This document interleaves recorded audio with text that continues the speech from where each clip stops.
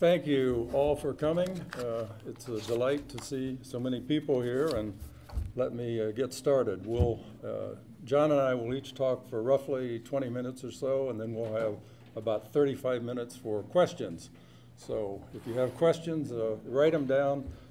Some of the old guys in the room, like Wayne, you may want to write them down because you'll forget them in the 40 minutes. So any rate, so let me get started. In the middle of June, I visited the West Bank. I was coming from a 10-day vacation in Greece and was not at all prepared for what I found. Today, I'll share with you two stories. One about my experience being in the West Bank, and the other about the amazing businesses that have been able to survive there in spite of the occupation. The purpose of my week-long trip was to familiarize myself with the Palestinian business community. I'm in the process of creating a nonprofit organization to build economic bridges between Palestinians and Americans.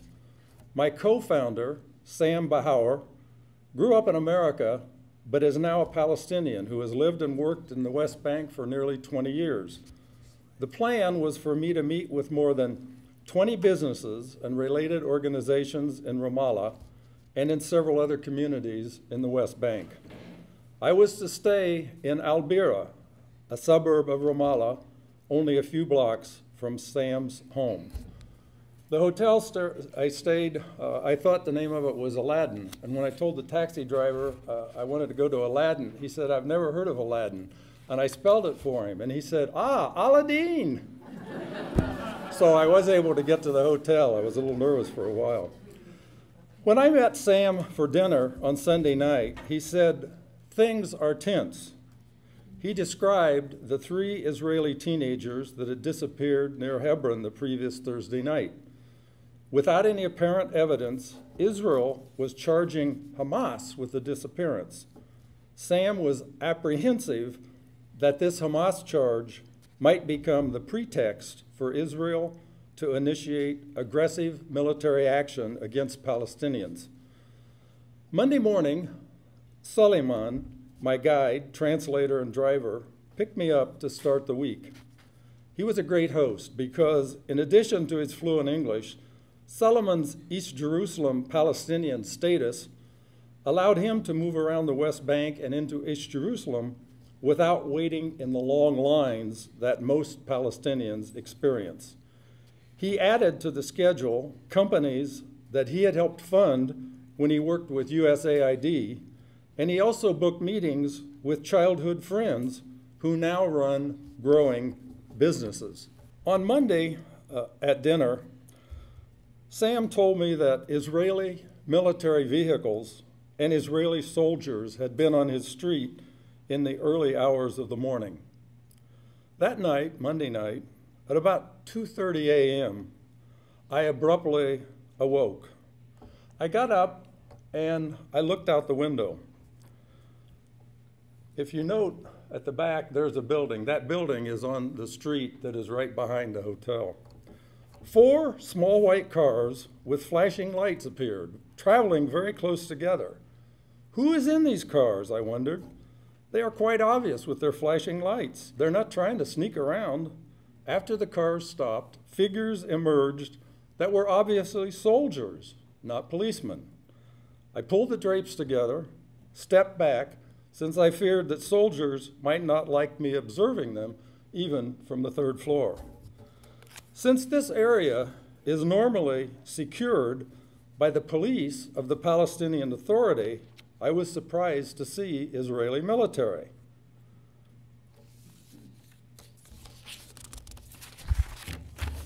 At dinner on Tuesday, I learned that Sam and his daughter had counted at least 6 Israeli military armored vehicles on the street in front of his house.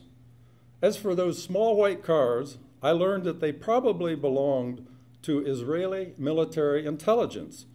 In past invasions, when Israeli military vehicles had entered Area A, Israeli soldiers seized Palestinians and then delivered them to Israeli intelligence in the little white cars. The white cars took them off to detention and interrogation. I may have witnessed this happening again outside my hotel window. It's helpful to know a little history about Oslo II Accord, which was signed nearly 20 years ago. It divided the West Bank into 3 areas. Ramallah and its suburbs are in Area A. Under the agreement, Area A, which is about 3%, that's the single-digit 3%, of the West Bank, is fully under civil and security control by the Palestinian Authority.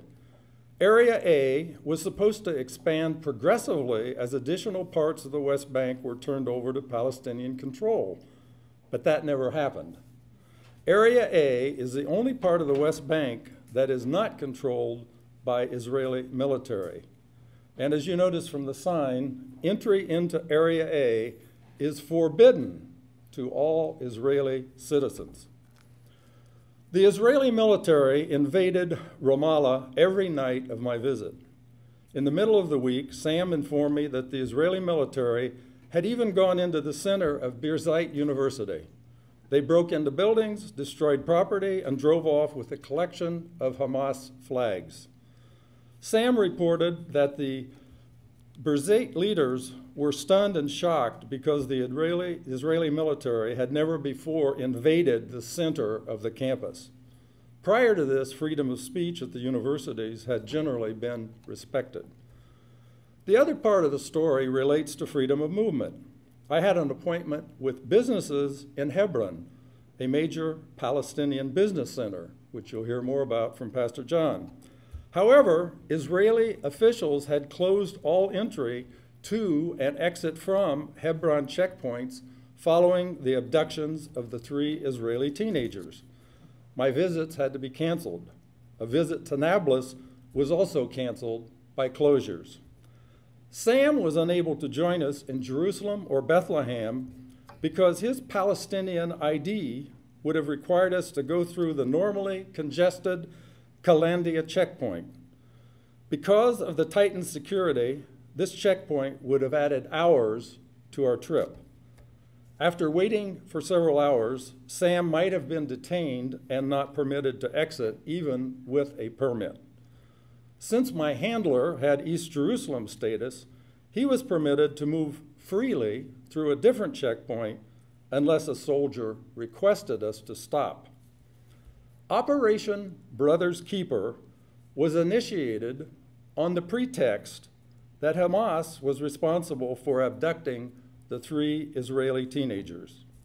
The aggressiveness of the operation was justified on the pretext that the 3 teenagers might still be found alive. Yet, there is credible evidence that not only was Hamas not responsible for the abductions, the Israeli government knew all along that the 3 teenagers had been shot within the first few hours after the abduction. When I returned to the United States, I found none of this in America's mainstream media. Neither the Israeli military invasions into several A cities in the West Bank, nor its incursions into 5 Palestinian universities, both as part of Operation Brother's Keeper.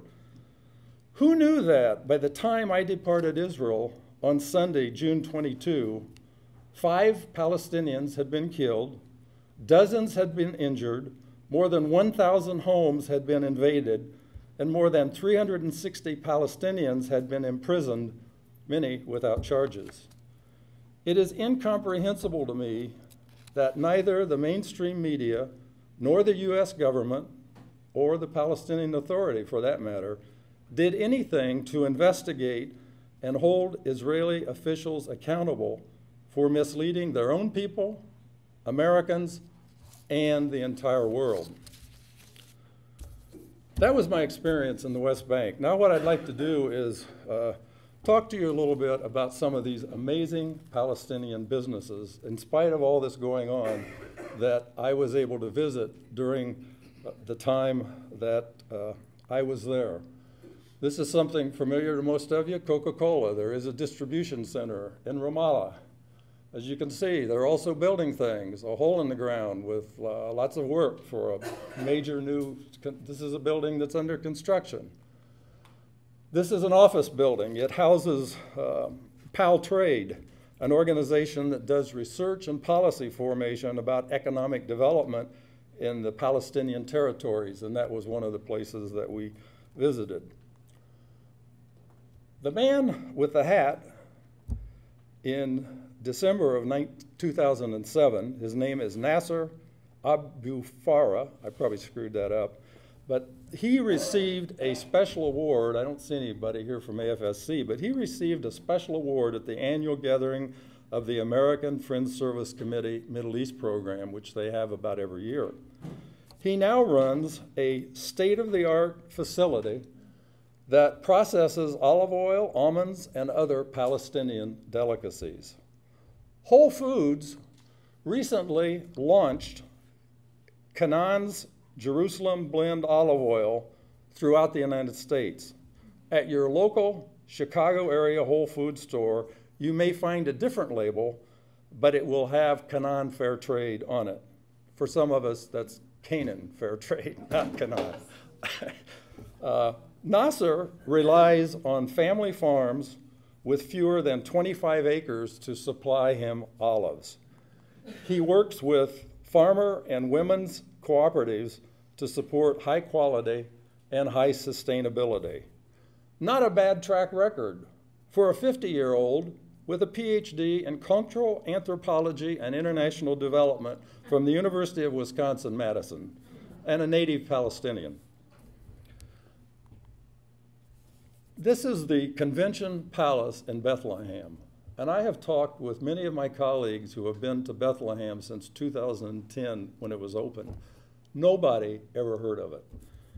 Convention Palace in Bethlehem is a world-class, state-of-the-art auditorium that seats 1,800 people. The facility has a site nearby that's connected with antiquity, the Solomon Pools.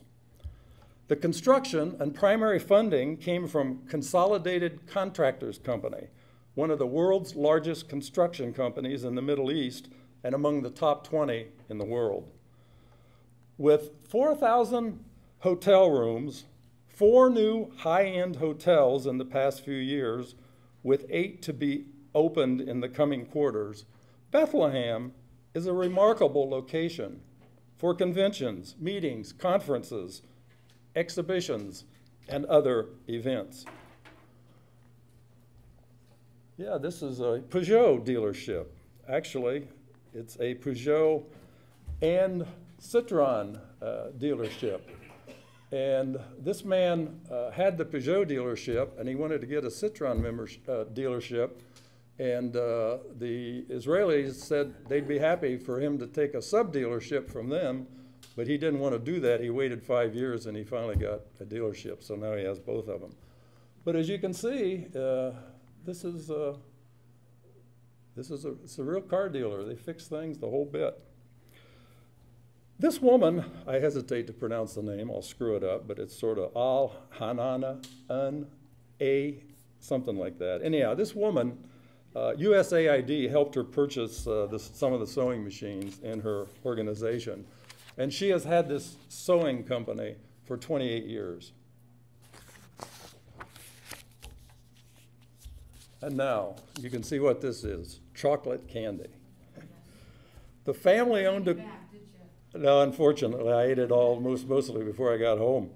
The family-owned company has a state-of-the-art facility, and again, USAID helped the family buy equipment. Much of their chocolate pieces are hand-wrapped in very attractive ways. They manufacture a huge variety of chocolate candies at several different price levels. They provided samples to us, and without a doubt, they were the tastiest chocolates I've ever eaten. All of their production is sold locally, with over 50% sold during Ramadan. And this is Rawabi. Rawabi is a world-class planned community with many structures taking form. The planned community will include schools, offices, parks, shopping malls, entertainment, and anything else needed. People who want to buy property can customize their units with a range of options. Financing from 3 different Palestinian banks is now available on site. Over 50% of the model apartments are within the buying range of middle-class Palestinians. Although the planned community has received significant criticism, it is a reality that Palestinians building Palestinian housing for Palestinian families is a constructive, positive contribution to a vibrant Palestinian economy. Many of you know about Reverend Dr. Mitri Rahib. In the mid-1990s, he was simply pastor of Christmas Lutheran Church in Bethlehem. His entrepreneurial activity has now created the Dayar Consortium, that is the 3rd largest employer in Bethlehem. The Presbyterian Foundation funded a loan this past year of over $1 million to complete a building program, some of what you saw in that previous slide, for what is now called Dar al-Kalaima University College of Arts and Culture. And finally, he's a Lutheran, by the way, the Lutheran World Federation in Jerusalem has what they call the Vocational Training Program. This program has been providing vocational training to Palestinian youth since 1949. And on-site boarding is now available for those who are unable to access the school easily because of the separation wall, military checkpoints, and other constraints. I was invited, let me just run through quickly here. They have a culinary institute, and they are actually training housewives to do catering so that in their spare time they can do that. This is a ceramics operation. Here are some of the ceramics they have created. They also have a heating and air conditioning training program. Heating and air conditioning. This is plumbing. Probably figured that one out. Automobile mechanics is one of the training programs they've had from the beginning. And as you can see, they also have a room full of motors of one sort or another. And this is a metalworking operation that is a training for apprentices as well. And this is a carpentry apprentice training program. I was invited to the graduation ceremonies in Ramallah on my last day in the West Bank. Unfortunately, an important meeting was rescheduled so that I was unable to attend the graduation ceremonies. But I want to emphasize that in addition to providing the skills to earn a living for themselves, many small businesses have been created by graduates of this program at the Lutheran World Federation in Jerusalem. And I join Lutherans from around the world and sing praises of how the LWF Jerusalem is helping to build a vibrant Palestinian economy.